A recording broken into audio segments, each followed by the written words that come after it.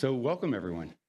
I am Steve Reifenberg. I teach here at the Keough School of Global Affairs. Just delighted to be, my role is simply to welcome everyone. That this room is called the Mediation Room. It was a space very intentionally designed where everybody can look at one another. There's simultaneous translation, there's observation booths for thinking about kind of major international or ethnic negotiations, conversations, dialogues. But very, very often, people see the word, the mediation room, and say, oh, you work in the meditation room. And it feels particularly appropriate today with Dr. David Germano here to be thinking about contemplation and meditation. And so I'm going to ask a colleague who's helped organize this visit that's been co-sponsored by a number of university units, including two here at the Keough School, the Liu Institute for Asian and Asian Studies, the Ansari Institute for the Global Engagement of Religion, and we have the director, Mahan Mirza, here, as well as the Transformational Leadership Program, the Anne Bryce Scholars Program, the Student Wellbeing Program, the McDonald or McWell Program, and the director, Megan Brown, is here. And finally, another of the co-sponsors is the Center for Social Concerns, and Jay Brandenburg from the Center for Social Concerns is going to introduce the program. Thank you, Steve. Good to see you all, and so many good faces and friends, and I'll be really brief. We've been fortunate to have David join us for since Tuesday. We're putting him to work, and we were just reflecting on what we've learned and what our takeaways were.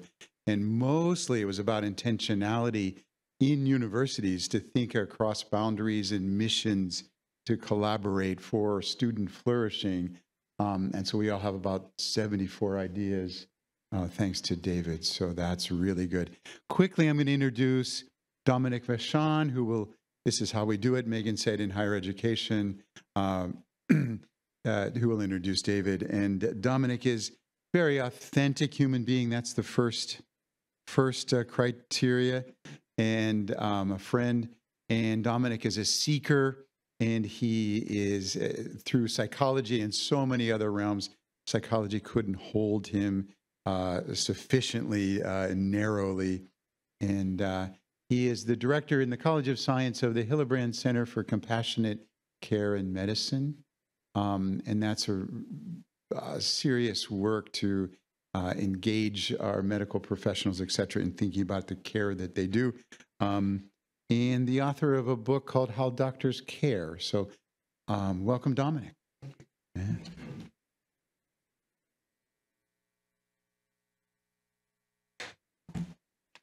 Jay, thank you for that very kind introduction. I just have to relate my excitement. Well, first of all, that I get to introduce Dr. David Germano. The other one is to be in this room. I've gone by this room and misread it as the meditation room. I almost felt like today would be fitting that we just stuck a little T in there in your honor. But the other one is a childlike desire or childish desire to be in this room. Like I've gone by and like going, I can't wait to go to a talk in there or do a class in here. So this is a double pleasure, but more of a pleasure to introduce you. But I'm glad that we're here and that you all who did all this work to organize this chose this room. So let me tell you a little bit about Professor Germano. Professor Germano grew up here in South Bend. My wife, MJ, knows the Germano family. We talked at lunch of like, they knew. Oh my gosh. Well, hello. Greetings from MJ Murray and the Murray family. They told me all about you last night. Like, what a great family. So I'm so glad to meet you. I'd like to take your picture to bring it to MJ since she was talking about you. He was a Notre Dame graduate. He graduated in 1984 with a BA in philosophy. But we would dare not say that the major in philosophy contained him either. When we were starting to talk, because I was around that same time, I found out that he was trying to weave together things that foreshadowed his future work. For example, there weren't many classes on Asia and ancient religion at the time. And so so he's described a little bit about how he worked that and got a wonderful education from here. You lived in Grace Hall, is that correct? You lived in Grace Hall. He went on to get a doctorate from the University of Wisconsin-Madison, focusing on Buddhist and Tibetan studies. He spent over a decade living and studying where there are high numbers of Tibetan Buddhists and other Buddhists in countries like Tibet and China and Bhutan and India, Nepal. As I get to know Professor Germano, my sense is that he epitomizes what we want in scholarship, that your scholarship would be a way to make the world a better place. And so as I get to know the wonderful work he's done at the University of Virginia, he's responsible for many initiatives in Tibetan studies, including directing a major Tibetan and Himalayan library, the UVA Tibet Center, the founding director of Shanti, which is Sciences, Humanities, and the Arts Network of Technological Initiative. And also, he's the director of the Contemplative Sciences Center. Is that correct? Was. Okay. He works with many different schools throughout the university, exploring learning and researching and engagement initiatives about contemplation in whatever disciplinary or professional area he's asked to participate in. What I think really exemplifies this is he has appointments in, of course, the Department of Religious Studies, but also the School of Nursing. So a major part of his work comes across to me as the benefits of contemplative practices and how to apply that in our time. So taking this wonderful scholarship of ancient Tibetan Buddhism and saying how can we use that wonderful wisdom, which is contemplative science, in our time, especially for our students and the kinds of things that we're all going through, the way that our society is suffering right now. So it's my great pleasure to introduce Professor David Germano with the talk, Contemplation as Generative Capacity, Understanding and Designing Contemplative Practices.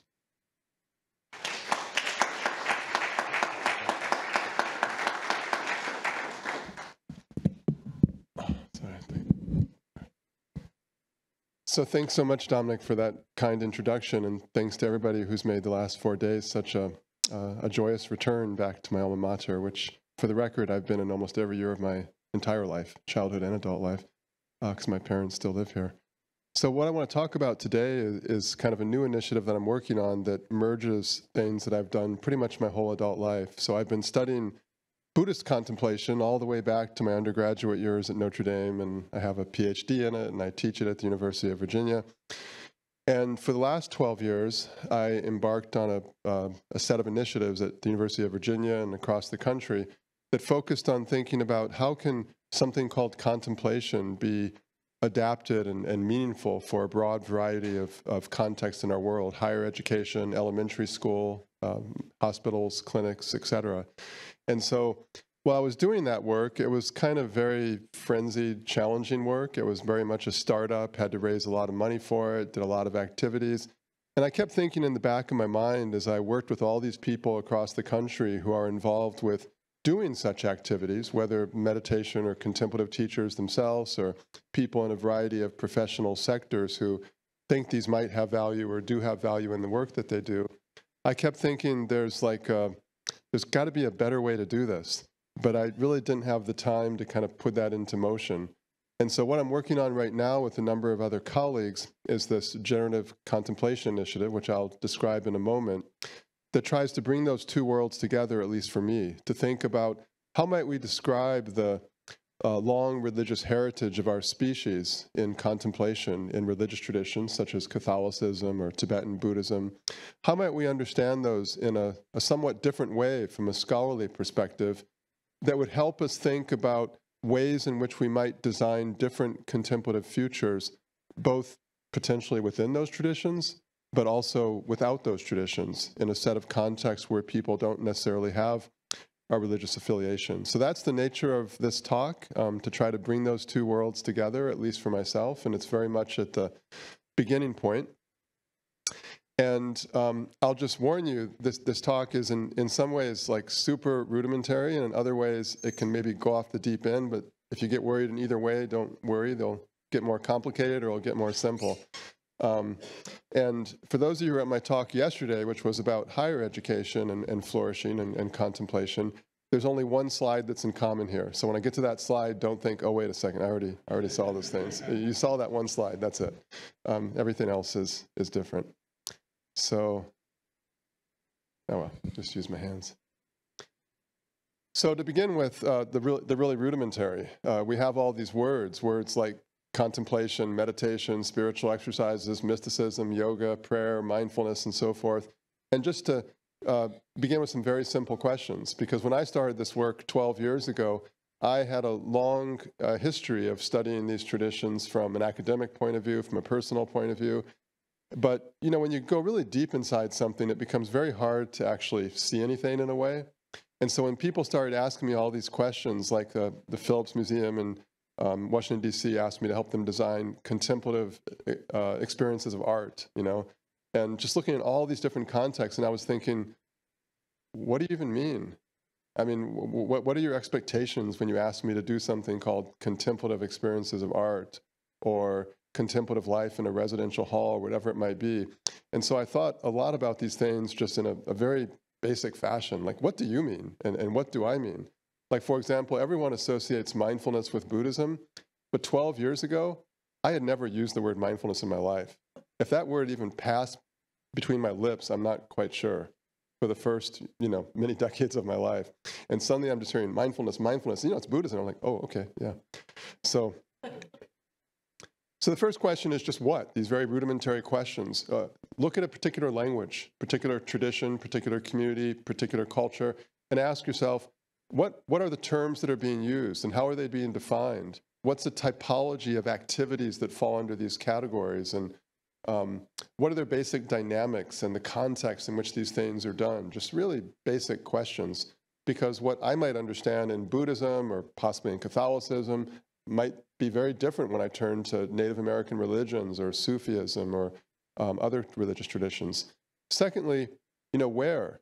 When you look at a particular tradition or a particular culture, how do these relate to other human practices that we engage in, other human activities that we engage in? You think of that as a kind of continuum. How distinctive are these things that we call contemplation or meditation and so forth? And then three, why? Why does one do such practices? What are their values and functions within individual life, within a communal life, within a tradition, within a culture, within a people, and so forth? And then when are they applicable to today's world and context outside of the religious context in which they continue to be practiced in many cases around the world? So if we think about an elementary school, 5-year-old kids in a public school system in Louisville, Kentucky, one of the things that I was involved with quite a lot for the last decade, how are they applicable? How are they contextually relevant to kids at that developmental stage and that type of public institution? Or a clinic for pain, one of the most famous contexts in which so-called mindfulness evolved in North America, called mindfulness-based stress reduction, and so forth. And finally, how?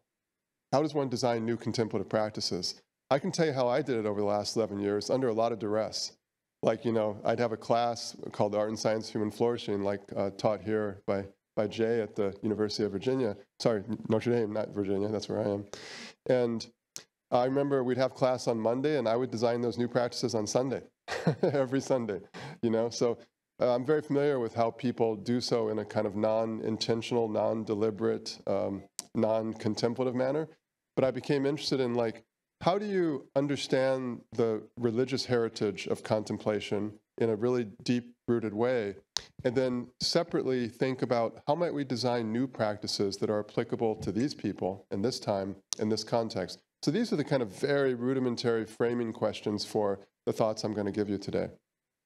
And this is the one shared slide from yesterday, simplified. So what is contemplation in simple terms? And this was a thought process I went through myself when people kept asking me, like, mindful this, mindful that. You know, at one point I remember I saw in Whole Foods, probably some of you are familiar with it. You know what it is? Mindfulness mayo. And I often wondered, like, what is it about this mayonnaise that makes it so mindful? And in the end, I think I came to the conclusion that what it actually meant was it was organic. So it just sounded better to say mindful because there was so much organic stuff in Whole Foods. So I thought a lot about the way people were using these terms. And I'll give you two examples that I gave yesterday as well. One was talking to the mayor of Charlottesville, and he was discussing the way in which he was using contemplation in teaching kids from kind of challenging socioeconomic backgrounds to play soccer. And he said he taught them to contemplate. And I asked him, what do you mean by contemplate? And for him, it was when those kids are in the soccer field and they feel the urge to rage, he says, give me 3 seconds, pause, consider, and then do whatever you want. I don't care if you hit them, you trip them, just give me 3 seconds, just a 3-second kind of contemplative pause. Or I was talking to a famous professor in the undergraduate school of business, and he said, oh, yeah, contemplation is really important in our school. And I thought, what do you mean by that? And he said, I just want to trip them because they're hell-bent to go to Wall Street. And if I can just create a barrier along the pathway, cause them to stumble, cause them to trip, cause them to pause a little bit and be reflective, then that's mission accomplished. And so for him, he was talking about contemplation in that way. Or at the University of Virginia in the hospital system, they introduced a contemplative pause, 60 seconds on the operating theater when someone dies. And they take 60 seconds together, everyone who was trying to save this life, to bear witness and to collectively process that grief instead of just walking alone to their solitude and sense of failure and grieving and so forth. So 60 seconds. So when you think about all these things, I think we can see a common tendency in how we use contemplation, as well as these very vernacular ways of just meaning like, I'm going to think about it. You know, do you want to go to a picnic? Let me contemplate it. So they all have in common a pause, a temporal element, a time gap between a situation and the actions we're going to take in response to that situation, between a stimulus and a response. Get angry on the soccer field, 3 seconds. Graduate from high school, before you go out into the job market, 4 years, contemplative pause. So then what do those spaces have to be like? Well, for those spaces to be genuinely contemplative in character, they have to have a certain quality of quiet, of calm, of safety, of inclusiveness, so you genuinely don't feel pressured. You genuinely don't feel pushed to simply engage in some quick transactional response because of what you think other people expect, or what you're habituated to do, or what your instinctual response to do. So you need that kind of space for it to be truly contemplative. And then this is a wholly inadequate definition of contemplating, but for the moment I'll give it to you. This is the kind of product of just that thought process of what people were looking for when they used these languages. So contemplating. So once you've got those spaces, how do you contemplate? And the first aspect of contemplation is attention, the capacity to bring our mind to bear upon what's salient, what's important, what matters to us, and to do so in a sustained fashion. If you can't bring your mind to bear on the subject matter, whether it's organic chemistry or another person or a challenge we face as a society today, then contemplation's never going to happen. So you have to be able to bring your attention in a sustained fashion. And once you bring your attention to a sustained fashion to what matters to you today in this contemplation, then you can begin to expand your awareness. You can expand the field of awareness. You can expand the awareness to inner, to outer phenomena, to yourself, to others. You can bring what's on the background of your perception, of your imagination, and bring it to the foreground. You can take content that's perhaps struggling in your unconscious and bring it into your conscious. So you can expand your fields of awareness. And once you expand your fields of awareness, you can reflect, you can analyze, you can consider, you can hold a sustained pattern of reflection for a period of time towards insight, towards wisdom, towards seeing patterns and so forth. And finally, once you do that, you can transcend. You can transcend your limited self. You can transcend your habituated ways of responding to situations. You can transcend towards potentially greater wisdom and greater compassion. So, and one more simple kind of rudimentary slide. Let's think about these intentional practices. Now, we have lots of practices that are not intentional. We all know this from a developmental perspective. we're raised, and long before we can be reflective about the practices that we engage in, we have constituted ourself and our experience of the world and our way of relating to self, body, mind, emotions, each other, the world around us, the environment, through a whole series of practices that we have internalized. And my practices were gifted from the city of South Bend, where I spent the first 21 years of my life. So our self, our relationships, our perceptions, our worlds are an outcome of these myriad practices, intentional or not intentional. So with contemplation, we've typically talked about it within a university setting as intentional practices where we can harness them towards flourishing. Intentional practices where, because of the work of being able to bring sustained attention to various subject matters of our choice, because of the work of expanding our fields of awareness to include the unconscious, the habitual, those things that lay outside of our, that massive amount of data coming into us and a small amount that we actually pay attention to. So by expanding our fields of awareness, by bringing reflection, by transcending, we can begin to see what those practices are, including practices that we were not aware of. And we can see and glimpse in the sight of our vision the outcomes that they're generating. Emotional responses we're having to situations, ways we interact with people, different kinds of outcomes that are our life. And we can make a decision that those outcomes aren't who I want to be, they are not aligned with my values, and so I will intentionally choose other practices that generate other outcomes. And so contemplative practices are a subset of those kinds of intentional practices, whether yoga, prayer, mindfulness, meditation, spiritual exercises, concentration, and so forth. And so with that in mind, we can consider these in different contexts. We can look at religious heritages, traditions like Catholicism, Buddhism, Hinduism, etc.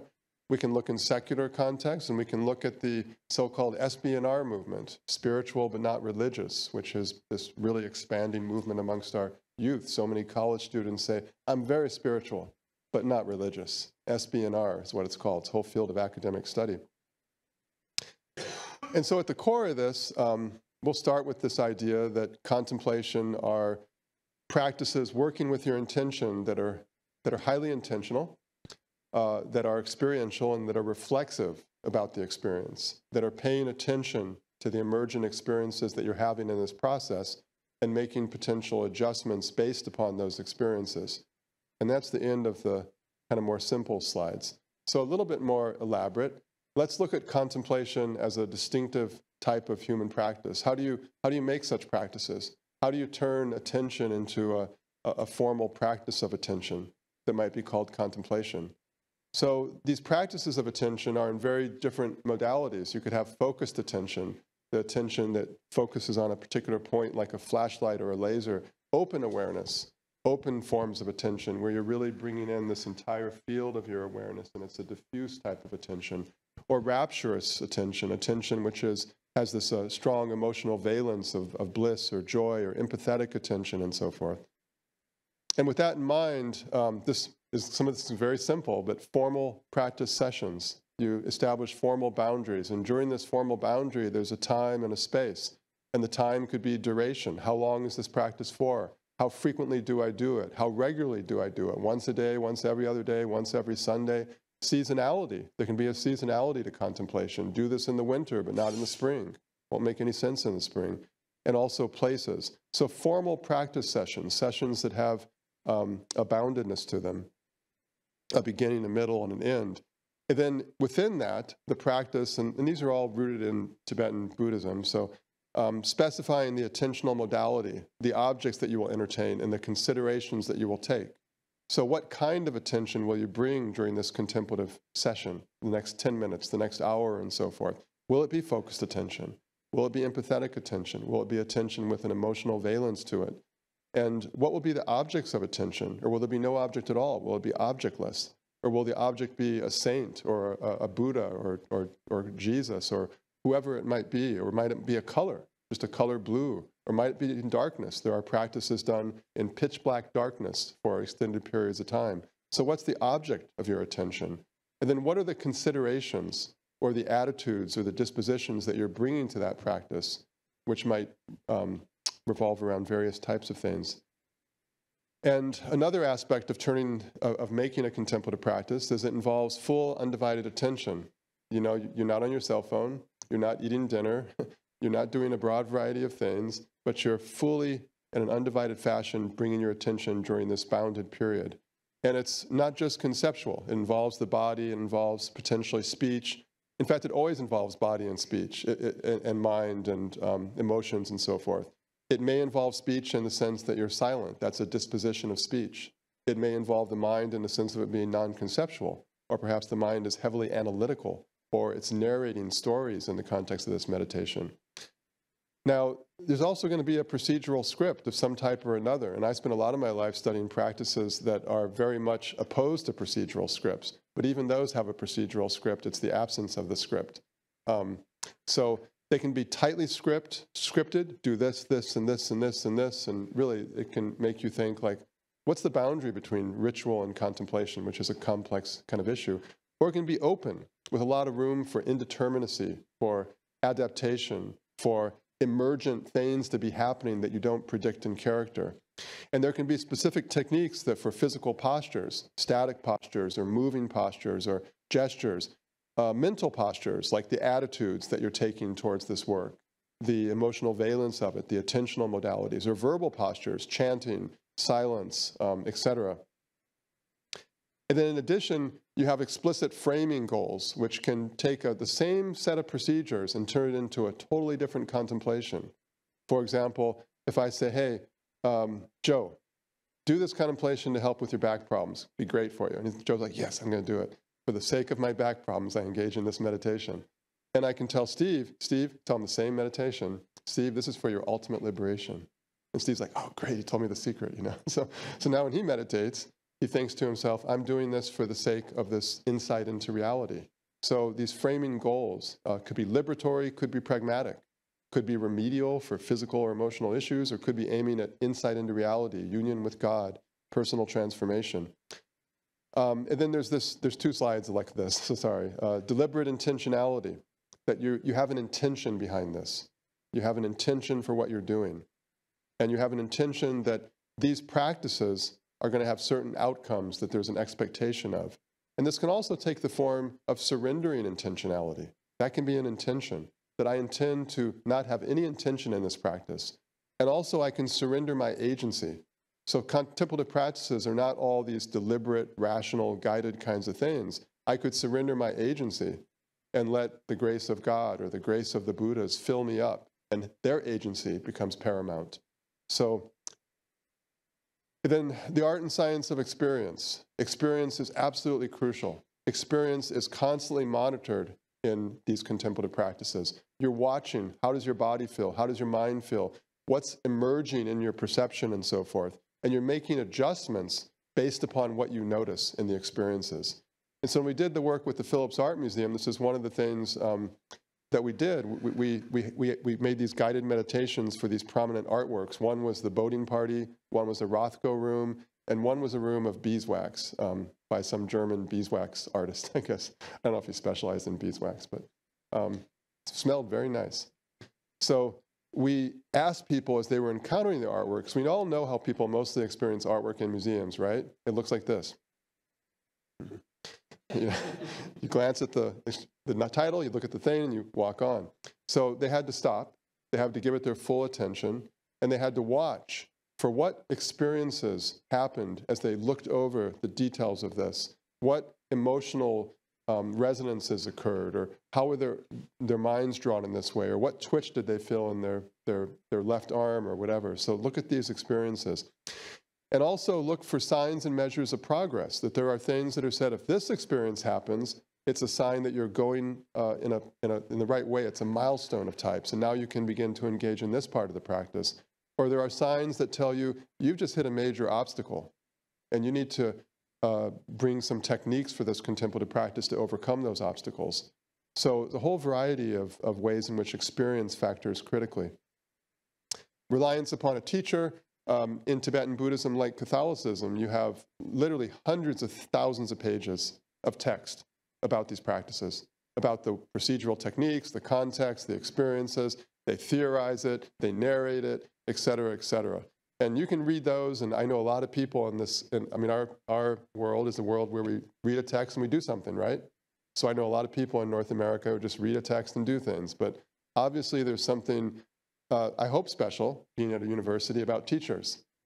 And teachers of contemplation can be responsive, they can be adaptive, they can take in response their own experience and the unfolding specific experiences you have, which, I know for those of us who are obsessed with text, of which I am one, we feel that texts talk to us, but they actually don't. Like, they're not cognizant of the fact that we're in the room, whereas another human, of course, is. I don't really believe that. I know texts talk to me, but... And then there's the aesthetics of contemplation. Thinking of contemplation as an aesthetic activity, which has always been first and foremost how I've thought about contemplation. When I was here at Notre Dame, probably definitely one of the most seminal influences I had was from Professor John Matthias in the English department, who, for unknown reasons, kind of grabbed me and said, hey, you're going to do this, this, and this. And for the next 3 years, he taught me how to write poetry and appreciate poetry. And so aesthetics and aesthetic experiences have always been fundamental for my life. And so when I first encountered contemplation, I was always asking the question, how does this relate to the way that you contemplate a poem, or you contemplate a work of art, or you contemplate a play, and so forth? How are they continuous? How are they discontinuous? And for me, I see them as far more convergent than they are divergent, especially if you think of your encounter with music and art and poetry and so forth in a very deliberate, very intentional way, which a number of people are doing. I have someone I know from the art world who's done this program in contemplative art experiences, where she helps people pull or pick specific artworks that they come back to over and over time, and she makes it into a contemplative practice that links to your life and your experiences. Contemplation is multiple. You often get normative definitions from all sorts of people, but I mean, I can tell you, when you look at the historical record, it is radically multiple. There are thousands of types of contemplation, and even within a single lineage, a single author, you'll find multiple definitions and so forth. So extreme diversity, concentration, somatic, bodily things, postural things that involve posture or physical movement, or you visualize things, or you have recipes that you create these sensory things that then you experience in a sensory fashion, or there's performance meditations, there's deconstructive meditations where you perforate the conventional reality and tear it down either through using visualizations or analytical reflections and so forth. There's spontaneous, there's letting be, there's breath, there's dreaming, sexuality, emulation of death, and so forth, just astonishingly diverse, which might lead you to think, what is not contemplation? That's always a challenge, especially these days in America when you have mindfulness mayo. I guess the non-organic mayo is not contemplative mayo. But it's activities and practices and trainings that do not include the preceding elements. It's not exactly necessarily the activity you're engaged in, because I can show you contemplative practices historically for almost anything you can imagine. Sexuality, death, even violence, and so forth. There are contemplative practices that work with those activities. Lots of moving meditations and so forth.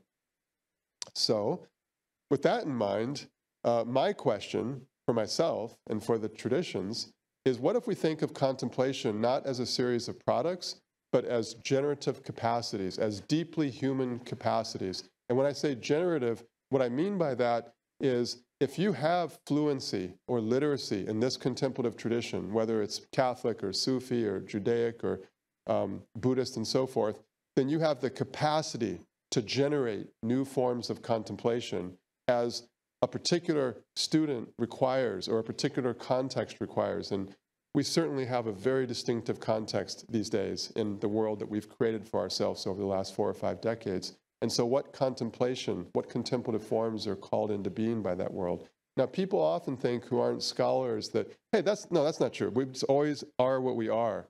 Well, I can tell you, as someone who studied the historical record, 100% untrue. I hear the same thing from Buddhists. They'll say, oh, it's always been like this. And I say, okay.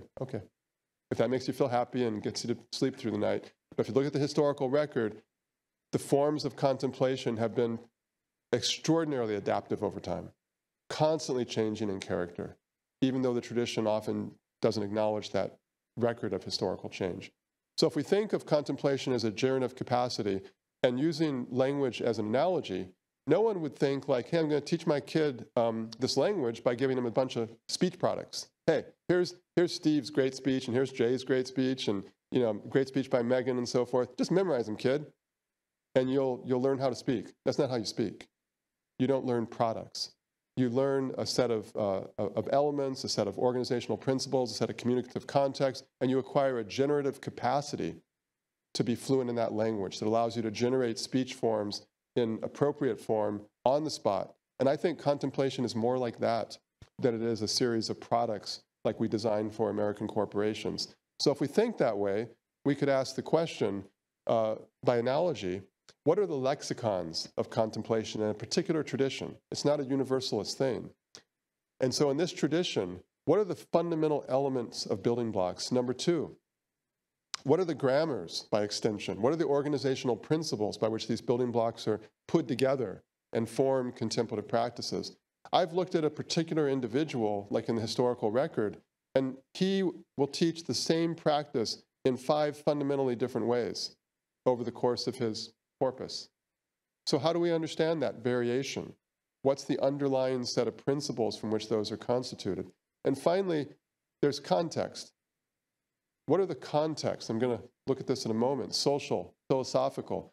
You could take the same procedural practice and then put it into a Catholic theological context, then put it into a Buddhist context.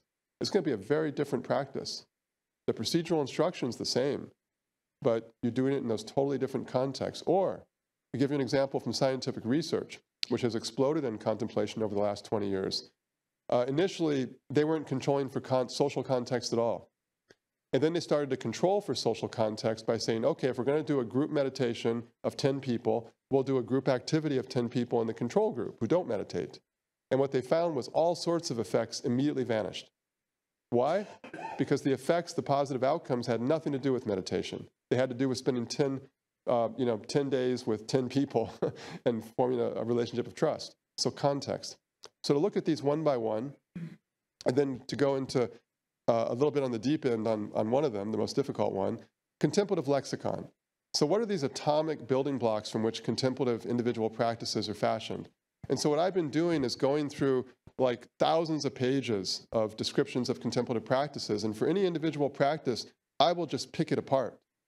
I will just stumble over every little element and just try to get to the smallest element that is in that practice. It might be a gesture. For example, a really dominant meditative gesture in Tibetan Buddhism is dissolution. That's it. Let things go. You visualize something, let it go. Dissolve it. Or you've got a conventional sense of who you are or your body. Before you even start the practice, you dissolve it. So there's this gesture of dissolution to more complicated things. And so here's just a very inadequate kind of list of all the different things that we could start thinking about. We could look at physical elements, breathing techniques. There are so many ways to breathe. And it's not just about Buddhist meditation. You find this all over the kind of Christian world, breathing techniques. Postures, gazes, movements, verbal elements, reciting liturgy, reciting prayers, chanting, silence is a verbal element, cognitive elements. Meditations can be incredibly analytical. I mean, very scholastic, especially in medieval times. They can also be a narrative. You can go through a series of narrative entertainments. You're entertaining other forms of life and other possibilities through narration in your contemplation. The senses, they can involve sounds and smells and taste. I've seen meditations for every one of those. Really interesting things. Affective, they can be about compassion or about disgust. Material elements, there's different things like rosaries and timers and cushions and other kinds of things. These different contemplative gestures, evocation, bringing something into being, dissolution, letting go, transformation, etc. And different kinds of agents.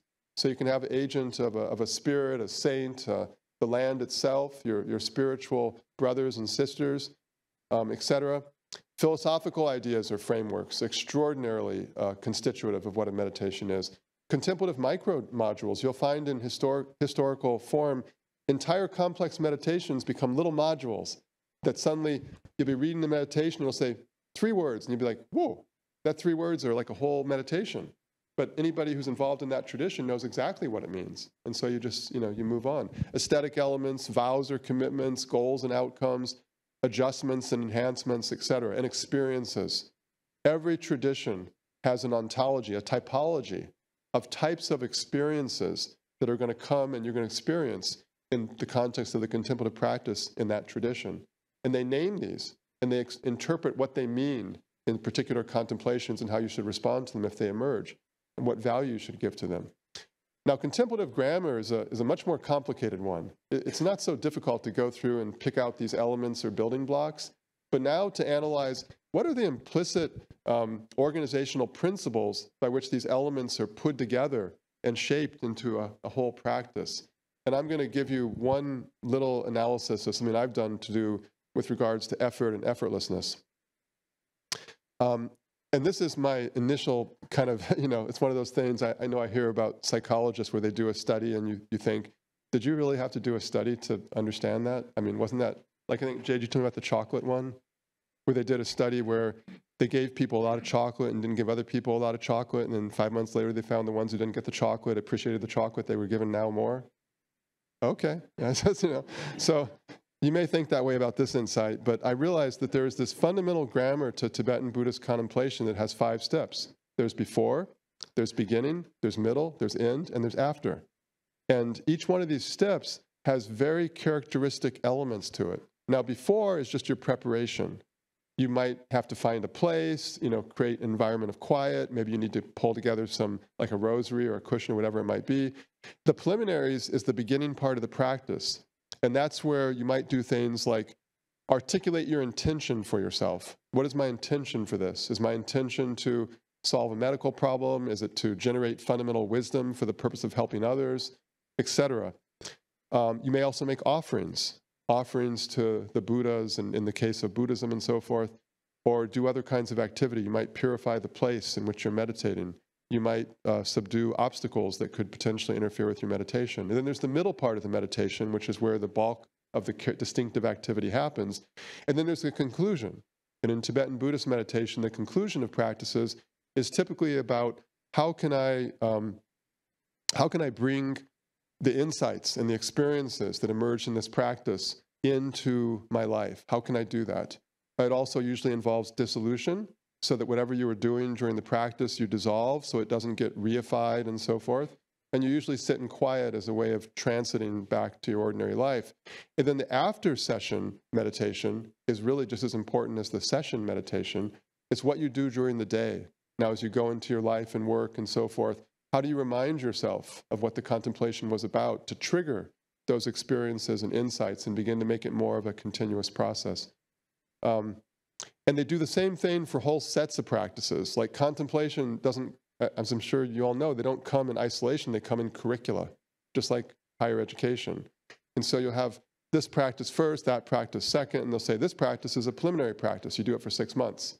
This one's the main phase practice. This one is the concluding practice, but they themselves are actually separate practices in their own right. And if you look at it from that linguistic analogy, you could talk about what's the syntax, what are connectors, what are modifiers, what's punctuation, and so forth. And I'm going to quickly go through effort and effortlessness as a kind of analysis I've been engaged in recently, which I have found to be illuminating, but a little bit complex. And so the third part of this, before I go to that, is going to be looking at constitutive context of contemplation. And this is really one of the great misunderstandings of contemporary so-called secular movements in contemplation, where they think, oh, look at us, we're doing this and so forth. And my thought is like, you never knew what you were talking about. Like, I mean, it might be what they're doing is useful and good and that should be respected. But the idea that they're somehow doing what was being done in these religious traditions, it's fool's gold. They're not doing what was done in those religious traditions, nor did they ever understand those religious traditions, because those religious traditions have so many complex, impossibly complex, constitutive contexts that form those traditions in their contemplative practice. So curricular, that practice was part of an entire curriculum of study and thought and so forth. Or spatial, that they were done in certain kinds of places, like you do it in the, a basement of Rockney or something, for example, or you do it in the cathedral. It can be a very different kind of practice. Or time, and in particular, social. Do you do it traditionally together with others? Is that an essential part of the contemplation, or do you do it in isolation? or philosophical, a huge one, like the fact that you do this practice with that theological understanding or that philosophical understanding, or you lack it, will completely change the practice in question. Culture, aesthetics, individual differences. There are so many contexts that are potentially, they might be incidental, but they might be fundamentally constitutive of the meaning of that contemplative practice. And if you haven't really studied those, and you just pull out that practice like this and think you've got what it was, and now you're going to change this and change that and deploy it in hospitals or schools or whatever, it's just problematic. So finally, the genres. What are the varieties of contemplation? And this is a wholly inadequate look just based upon Tibetan Buddhist meditation. You have narrative reflections. These are like guided narratives or guided existential reflections about the meaning of life and impermanence and so forth. And you think about stories. It's how the meditation works. And then you have mindfulness, which people hear a lot about these days. I mean, that is a translation of a Sanskrit Tibetan word, which I did know. I just didn't think about the word mindfulness. Attention as a practice. And some people have talked about mindfulness as being attentional practices where you have an intention, you have an attitude, and you observe. So you have an intention, I'm going to intend to pay attention to my body or to my mind or to my relationships or so forth. And you have a certain kind of attitude you're taking towards it, and you engage in disciplined observation. Focus, just the development of focused attention, the capacity to focus on a statue of a saint or a painting or a candle or whatever it might be, or your breath. Insight. These are more analytical, but they don't have to involve analytical reflection. Sometimes they're deeply philosophical meditations. You're really going through a philosophical set of reflections and deliberations. And other times, it's penetrating observations of your experience, of your sensory experience, of the activity that's happening in your mind. And the questioning is not according to a scholastic program, but it's still deeply analytical in character. Deconstructive, where you deconstruct yourself, you deconstruct the world, you deconstruct the ordinary habitual ways in which we perceive and construe of ourself and the world around us and others. And then you have compassion, a very large category of Tibetan Buddhist meditations, which are exploring not just like our ability to empathize with others and visualize ourselves engaging in compassionate activity, but really questioning the boundaries between self and other and permeating those boundaries to understand or to viscerally experience them as far more porous than we think, and then compassion begins to flow out of that porosity of the boundaries between you and I and she and he. Visualization meditations, obviously a large category in Catholicism as well as in Tibetan Buddhism, which can be very complex, transferring your identity, questioning your identity, and so forth.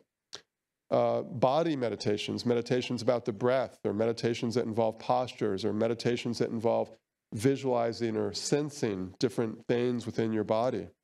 And I'll give you an example of something that we did in Louisville, Kentucky with 6- and 7-year-olds in a public school system there. We just taught them body scans, conjoined with social emotional learning. And so we helped them just sit and turn their attention to their body. That's it. And just say, how does your foot feel? How does your lower leg feel? And just help them notice, what is it like to turn your attention, which usually it's always outside in public education, but now just to turn it inside for a few moments and notice how your body feels. And then when we go through social emotional lessons, we draw upon that capacity to help them understand, how does that emotion feel in your body? Or that social situation, what does your body tell you in terms of how it feels about intuitions with regards to your feelings of safety or threat or whatever it might be? And just helping them connect the dots there. Open awareness meditations, meditations about non-duality of self and God, or self and Buddha, or self and reality. Natural awareness, letting be, instead of all these acts of focusing and visualization and objects and so forth. The cognitive modality is to let go, let be. How does it feel to let be, to just let things go? Open awareness, sometimes people talk about it. And then one that I have spent a lot of my time thinking about, which is the self-emergent of the transcendent. That which transcends yourself, that which transcends your intentions and emerges in its own accord into your experience. Something I've spent a lot of time thinking about, which has to do with spontaneous visions and spontaneous experiences where you surrender your agency. You are no longer in charge. And yet you are the one who started this meditation. But your mind is not guiding the emergence of what happens. So this is where it goes a little bit deeper. So transitivity in linguistics. Transitivity is a really simple word. We all understand it. It's words that involve the transfer of energy. Like, I hit the whatever this is, right? It involves a subject and an object, and my action transfers energy. My energy is transferred there. So I hit the ball. That's a transitive verb. An intransitive verb is I fell down, right? You didn't push me. I just fell down. So there's no subject and object which are distinct from each other. There's no transfer of energy. And so in linguistics, we talk about transitivity as just this kind of division of verbs into transitive verbs and intransitive verbs. And people typically just, that's about all they think about it. Why not? You're not necessarily a linguist. But in linguistics, there was really a seminal paper by these people, Hopper and Thompson, in 1980, that analyzed transitivity into a whole series of modules. And each module is like scalar, which means it's not like yes, no, it's like 0 to 10. It can be very intense, it can be less intense, etc.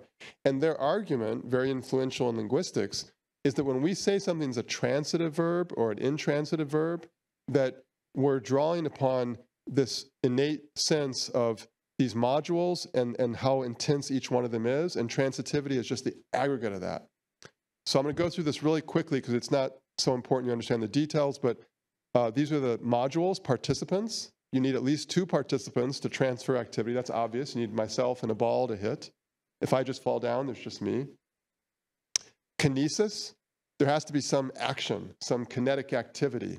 So they would typically say that I like Steve, you know, like I'm not transferring energy to him. I personally could debate that, but aspect, is the action completed or not? Like I hit, completed. But something else might just be it's ongoing. And so the more it's ongoing, the more transitive transfer of energy. Punctuality. Actually, that's a little bit different. Aspect completed or not. This one is action is ongoing, or there's no transition between beginning and completion. You just do it and it's over in an instant. Volitionality. How much intentionality am I exercising in the action that I do? Is it just kind of involuntary, you know, reflexive? Am I really deliberate? Like, I'm going to do this.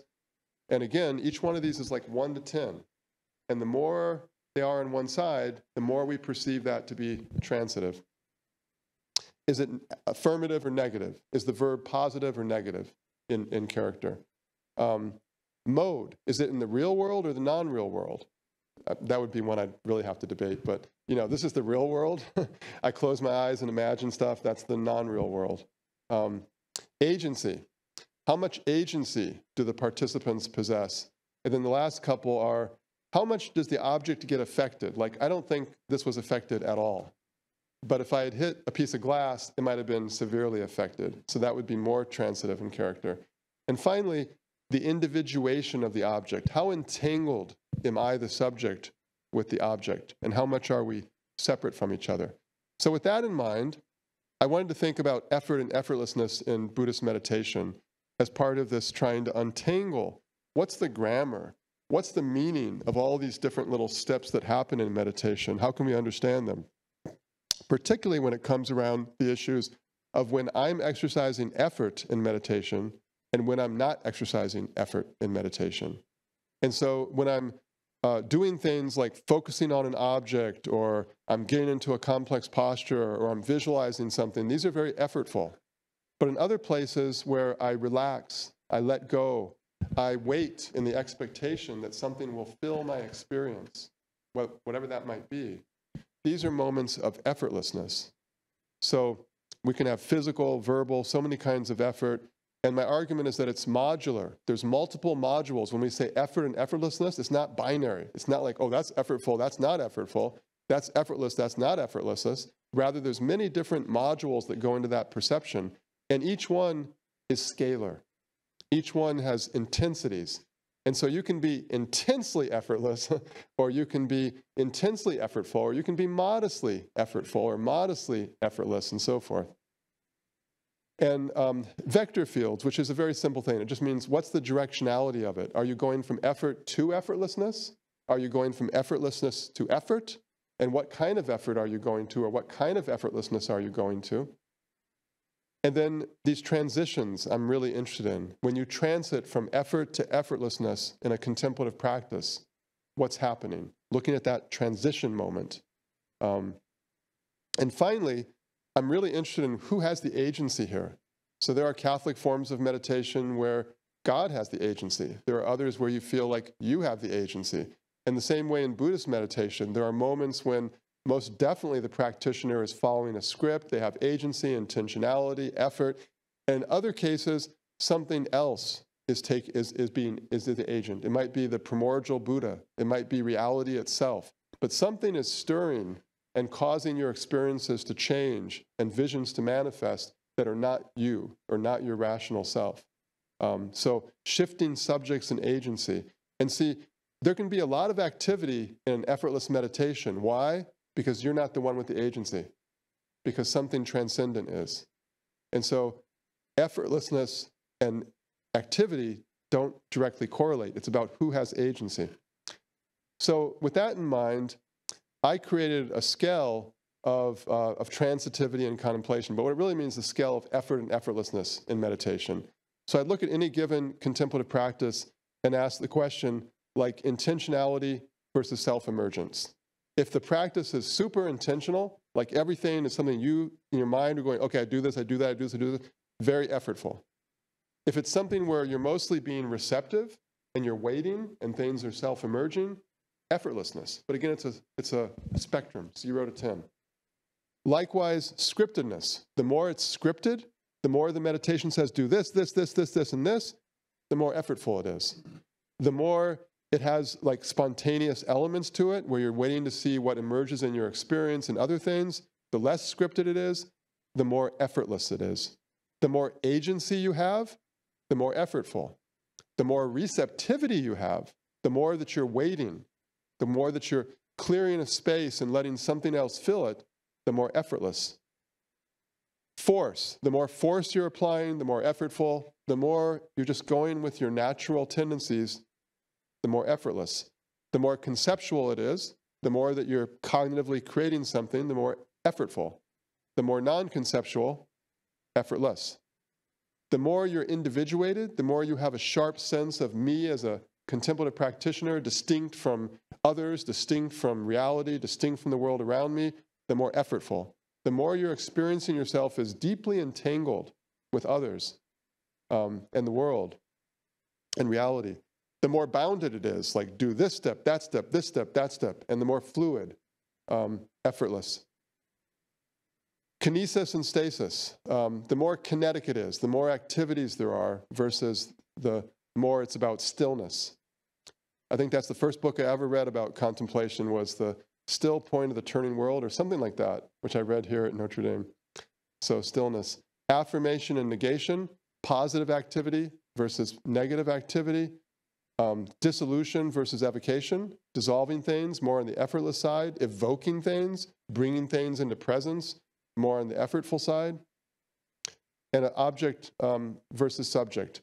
If you have external objects that are involved in the meditation, the more effort involved, the more it's involving yourself, your mind, your faith, your emotions, your body, etc., the more effortless. And gradual versus instantaneous.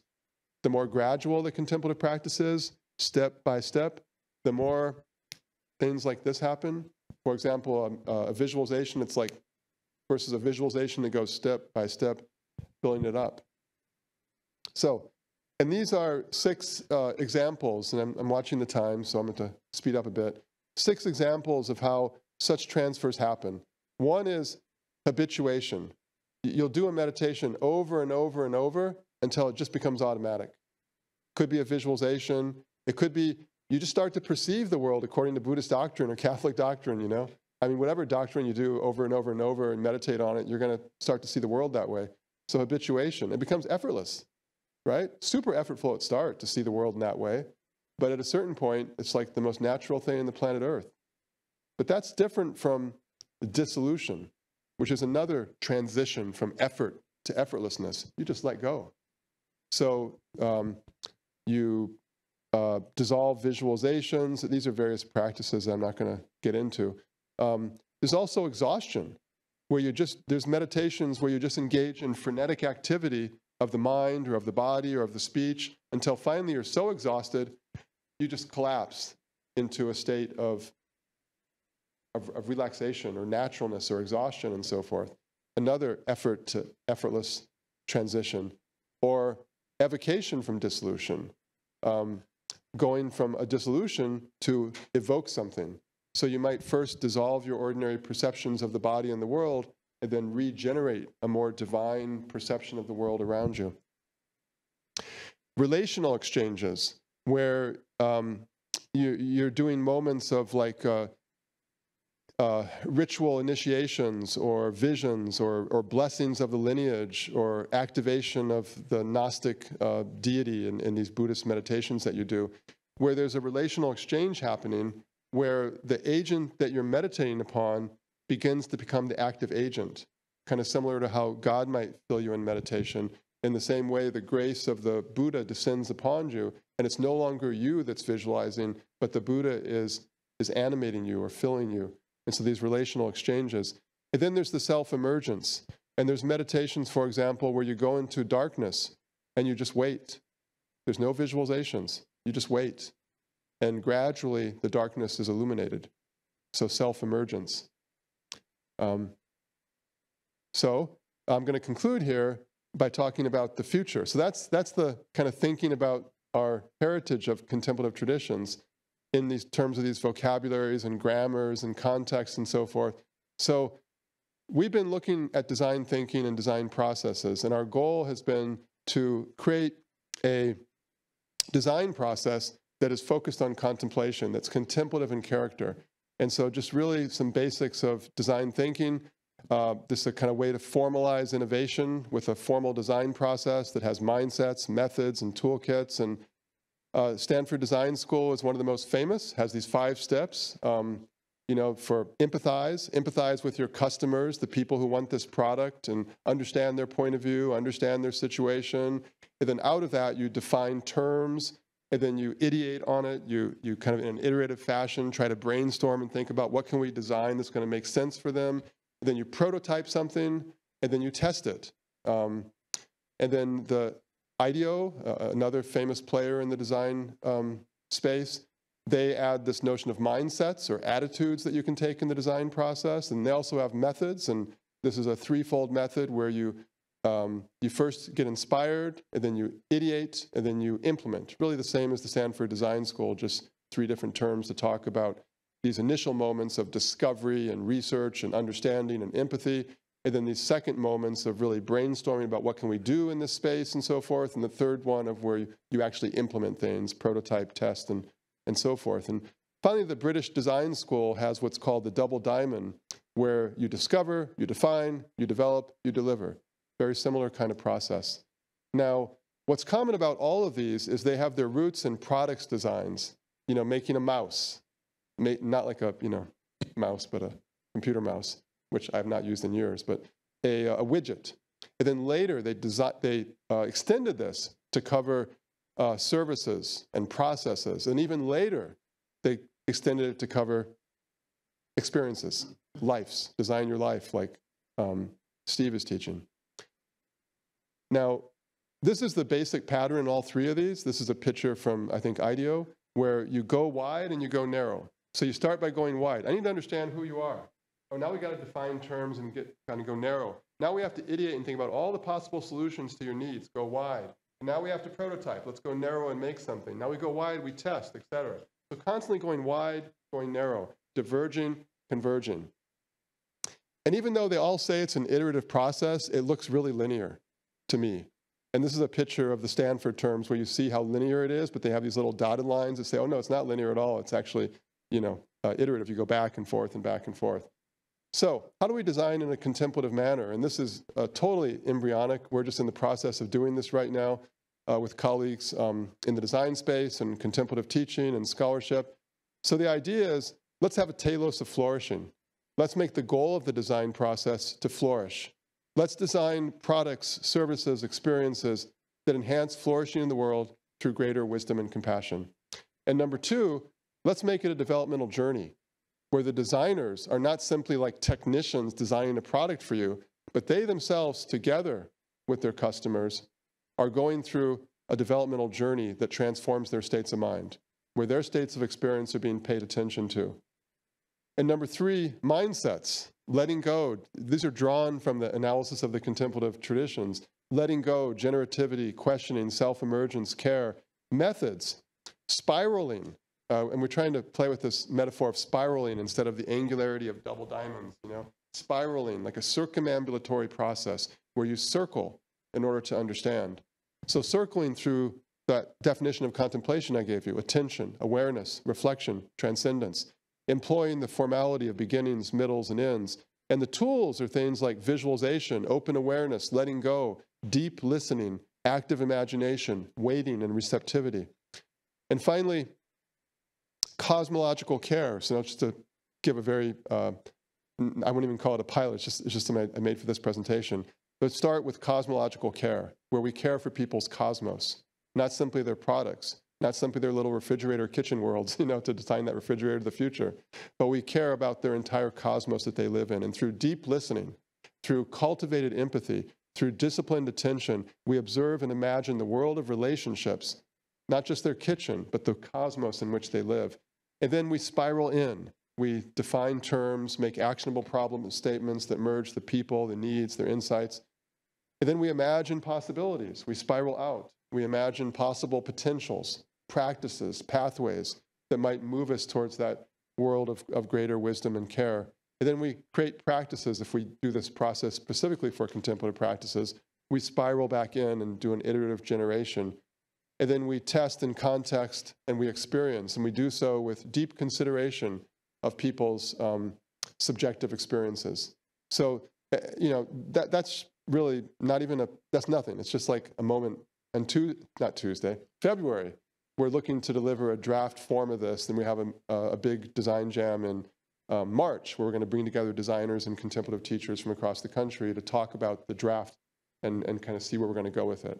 So the connection there to I think that's the last one. Oh, contextualizing community, is that I'm doing this work on the contemplative side, trying to explain like what are the elements of contemplation in these traditions, and what are the grammars, what are the contexts, et cetera. And that's fueling into the design toolkit, these little tools that can be used by designers. And then my colleagues on the design side are working on this contemplative design process, and then we're going to bring the two together in embryonic form early next year. And so my hope is that when we're done with this, that we can begin to be more intentional when we're thinking about like, hey, I want to design contemplative practices for healthcare or for elementary schools or for kids who are suffering with anxiety problems or whatever it might be, that we can go through a deeply contemplative process that itself embodies the values that we have, instead of just, you know, calling someone up like I would on Sunday night and say, okay, Monday morning we have our class, what we're going to meditate on, and then we go, oh, you know? And it gives you the option to be really not just highly deliberative and intentional, but always check so many different aspects you didn't even imagine were issues. Like you would have never maybe thought like there's a seasonality to things. That what you teach Notre Dame students in the winter may make no sense at all in the summer. And these things you just, you know, so this gives you a chance to kind of see all those factors and consider whether they're relevant or not. So that's it. Thank you.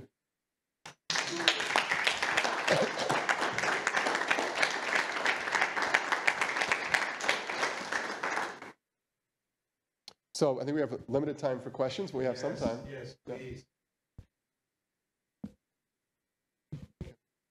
Sure. Hi, everybody. I'm Maria McKenna.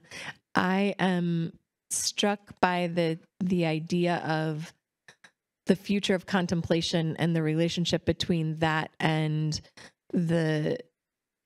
our need to focus on environmental justice and care of the planet. And I wonder if you could just talk a little bit about how that layers on top of this work. Yeah, so one of my great interests over the past many years has been how these two worlds come into relationship with each other, namely the world of activism, working towards greater justice in this world, especially with regards to these great challenges of climate degradation, social inequity and this crisis in well-being, and a life of cultivation of your inner awareness and experience and capacities and so forth, and how to see that these two are really go together with each other. I've worked so much with INGOs and domestic NGOs, and I think we've all seen so many times where people doing incredible work, but they haven't taken responsibility for their lives, and they do incredibly damaging work. Even they undo the good work that they do. And so I see these two as really coming into relationship with each other. Our initial pilot was actually going to be about environmental justice work, and we're now putting that off probably to a year from now. But one of my colleagues who's part of this project, who's an academic as well as a contemplative teacher, he's been doing a lot of work with going to environmental sites and creating contemplative practices that are 100% adapted for that situation and that fight, like on a site of environmental poisoning and so forth, and really trying to take this approach in his own experience and craft contemplations that make perfect sense for that particular context. And one of the things I've been interested in over time is on environmental issues, we've been making data-based arguments for a long time, and we should continue to do so. And for many people, it's had a very strong impact, but for many people, they just don't care. So why don't we complement that with creating learning environments where people can have visceral experiences of the more than human world with the hope that this might change some of their sensibilities, and then have them open to these kind of conversations. So one of the things we did at the University of Virginia, which I was not directly involved with, but my colleagues were, was they connected religious studies, environment, and music to think about those kinds of environmental issues. And so that we have this long-standing National Science Foundation funded activity at the Chesapeake Bay. And they took high-fidelity acoustic equipment from the music department, and they inserted these little microphones, non-damaging, into the oysters in the bay. And then on the spot, the scientists who'd been working there for like 20 or 30 years, they sonically immersed into the life of those oysters. And it was really startling, because I think for all these years they had thought these oysters were just so, quiet and whatever. They're not quiet at all. They're extraordinarily articulate and expressive sonically if you listen. And the high fidelity microphones on the spot just immerse them in that sound in a way that is really compelling. And so to suddenly hear the noise and the expressivity of those oysters had a dramatic effect on those scientists. And so that's just a small example of how technology, the arts, and contemplation can bring you into a different kind of sensibility and thereby open up a space for dialogue. But my colleague, Adam Lobel, who's currently in Pittsburgh, he's been doing some really amazing work with environmental meditations they're not traditional in any fashion of the sense. He's just taking his own fluency and using it to adapt things that make sense for those environmental locations. So. Thank you for an amazing articulation of what contemplation is. I wish I had heard this talk 30 years ago because of how articulate that is. I want to draw you out a little bit on what you said earlier about the context that we have for mindfulness and meditation. Two things I run into often is where people equate meditation with mindfulness automatically, and they prescribe it even though they may never have done it. So we inflict that on each other. You should be mindful, you should meditate. And then the second one is, when I go into certain groups, they already have a repulsion because they have been, maybe a distilled version has been imposed on them as a group. Or, and so sometimes I have to work through those two barriers in order to help them. Can you comment on what that, any suggestions for that context? Yeah, I think that's probably why I have an allergy to the word mindfulness, because it suggests this kind of overly normative sense of what we're doing, like it's this way of doing it and there's no other way. And so I like to really approach things more from the perspective of not talking about something pre-formulated, but rather just engaging in this kind of set of reflections like I did at the beginning. Let's think about the practices that we engage in and how those practices are generative of outcomes. And rather than start from the beginning, like, I'm going to teach you about this ancient Buddhist thing, mindfulness, or this ancient Jesuit practice of, Ignatian visualizations or whatever it might be, to just lead them through a deliberate process so they can see that they're already doing these things. And you're just asking them to be a little bit more intentional about thinking about what you're doing and what the outcomes are. For example, literacy.